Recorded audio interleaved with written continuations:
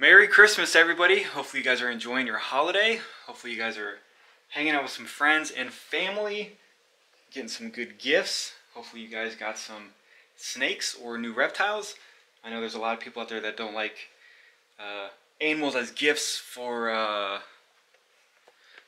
Christmas, but I think we're all pretty responsible. So I really don't have any issues of that if you take care of them. So I got two crazy snakes out right now. I got one that will bite me right in the face because she knows there's food in here and she hates me anyways. And then here's Pop-Tart. I left this open, and then 5 seconds later she wants to come out and tangle herself into the mess of wires. So that is what I'm dealing with right now.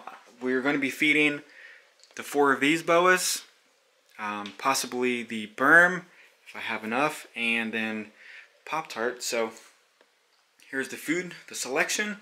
We got one more over here. So I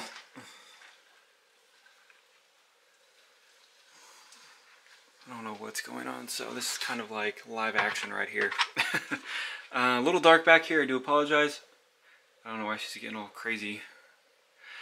But I got out a medium rat for her because that's what I was kind of giving her normally. And then when I laid out the food, and then I came in here, it just didn't look that like a right size. So here's the Argentine boa. So I laid out an extra large rat, and I'm feeding the large rats to her, which her body structure is pretty much the same now that I look at it as Pop-Tarts. And I don't know where my, here we go, snake hook. So yeah, you guys get to see a bunch of a mess. So this girl right here, if you've been following the channel, she has these paper towels up here because she strikes the glass. She's very defensive / aggressive about where she lives. And me going over here, grabbing her, if she's out a little bit, she would probably try to bite me. So we're just going to close that really fast. Keep an eye on her. And then we'll open this again. So I'm going to feed her really fast. And we're going to feed her a pretty large meal. So she definitely deserves it. She's pretty cranky a lot. But we'll see what happens. And I really do want to get longer feeding tongs because I really don't want to get bit. But this girl is beautiful. I know the lighting sucks, and I do need to clean out her cage. So she's gonna eat that large rat. We'll just go ahead and feed Pop-Tart right now. So like I said, I'm really thinking that I'm gonna feed her because these are the mediums right here. And that like barely fits. So I mean, this large is like for real, no joke. But you can see right there that it is the width of her body. So I really think that would be a good, I think that would be a good meal. So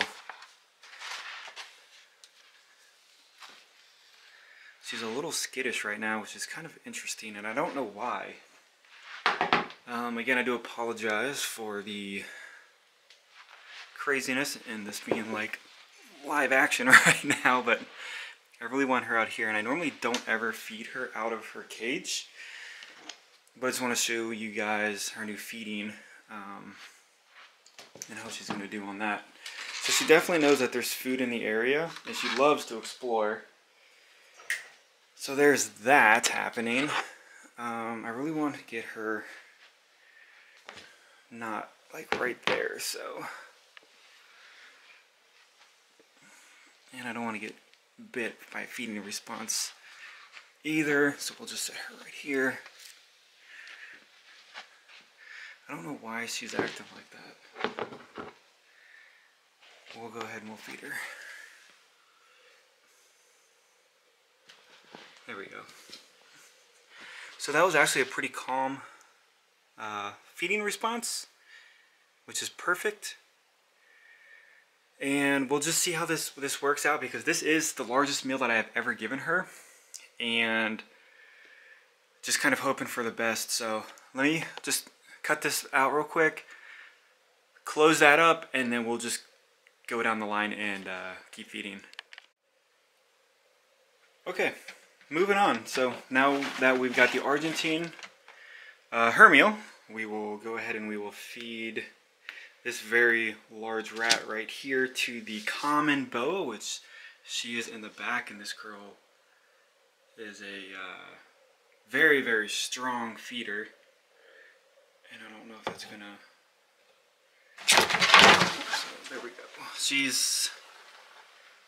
Yeah, I would be afraid to get a feeding respite bite from her. And she's an amazing eater, though. And well, they're all boas, so we know that is definitely a good thing. Now this girl right here, you can see she's all up on the glass, ready to go. And we're gonna feed her a large as well. So this is just a regular albino. Kind of slipped a little bit off of the tonks feeding her, but she'll be okay. And we'll pan back around here to look at Pop-Tart. Why are you trying to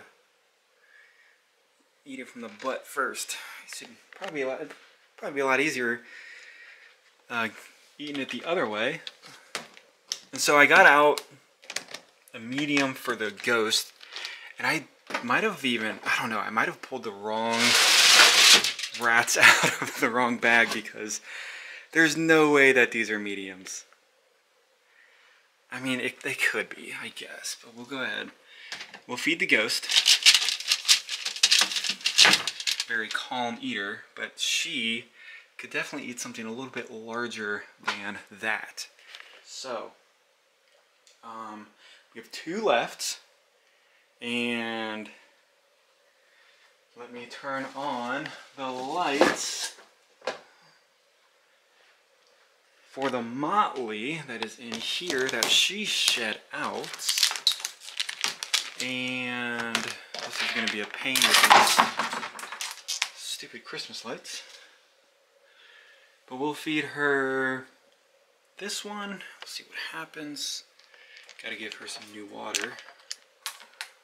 The autofocus on this is definitely strange on this camera. But there we go. We'll feed her.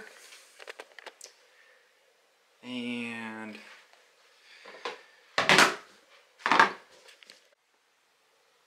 alright, so her water dish was kind of gross, so took that out, got to clean that, and then we'll feed her a meal. That was a strong strike. So a little bit of blood, so I'll clean this up when she gets done eating. But it's a Pearl Burmese. She's eating every 10 to 14 days. Appropriate meal size, I would say. I might bump up a little bit more than that next time, but so far no issues with her, and everybody is happy. So Pop-Tart was rearranged herself to the front of the rat now, which is probably a lot easier. And we'll just set this down really quickly. Maybe not. This doesn't have like a really high, like telescopic tripod, but the ghost is already eating, which is fantastic. The albino. I do apologize for the glare. I really don't want to take the glass down too much and disturb her.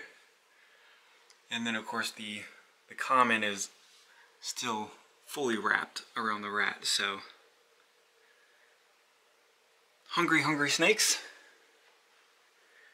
And I'm feeding all of the regular boas about every 2 to 3 weeks now, since they are on larges, which is what most people say to do. And you can tell when they're starting to get a little bit hungry, because they do get they get a little agitated, it seems. But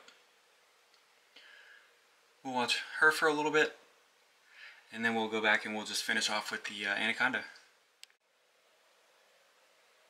Alright, we're getting right down to the end of it with Pop-Tart, and she is definitely,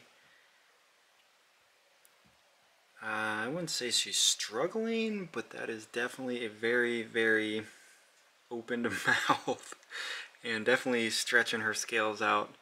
But, you know, it's not a crazy size. I do see people feeding anacondas 3 times the size of this meal.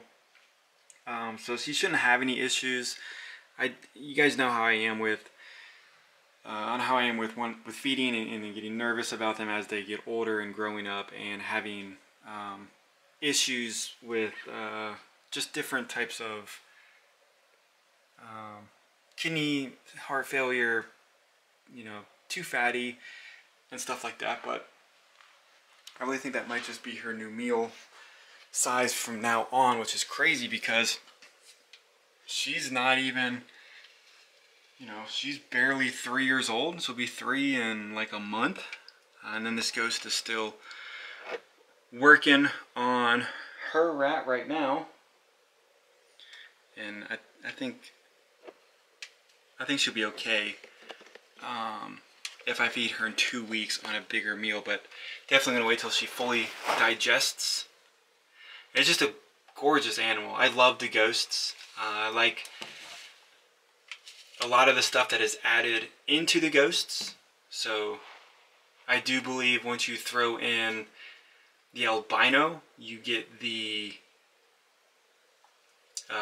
moon glows, if I'm correct, or the snow, one or the other, because I don't think these are these are the hypo. So you get the moon glows. So it's an anery and a hypo, and if you throw in the albino, you get the moon, and she's eating that very, very well. So not to take up too much of your guys' time or day or Christmas, but we can see this girl definitely has a lump. So she will mosey her way back into the cage, and she'll probably just sit in her water dish for a while, and I do need to clean out her water dish again. So anacondas are known to be very dirty. They go to the bathroom consistently in their water, so it's not uncommon for a snake to have multiple bowel movements throughout the week.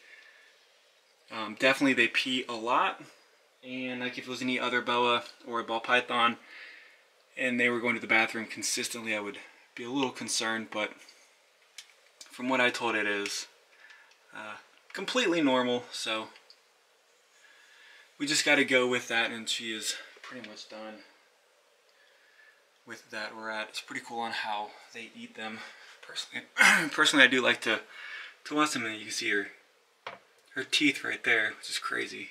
So, hope you guys are enjoying the Christmas day, the Christmas weekend, and these girls are definitely full. The Burm has not even tried to eat yet. She's not tried to eat yet. The other ones are still working on their food. I'm shocked on how quickly the anaconda finished her meal compared to the other bigger boas. They normally take at least 20-ish minutes. And this anaconda probably took that down in less than, I mean, from wrapping to finished, I don't know, maybe just a couple of minutes, which is crazy. So we'll see how that large rat does with her. It might make her go into shed sooner than expected, which is awesome. So, done rambling. I know you guys are here for the animals and not really me consistently talking, but enjoy the day, enjoy your holidays, and I appreciate the support moving on into 2022. Very excited about that. I appreciate you guys so much on subscribing, supporting the channel. I'll see you guys on the next video.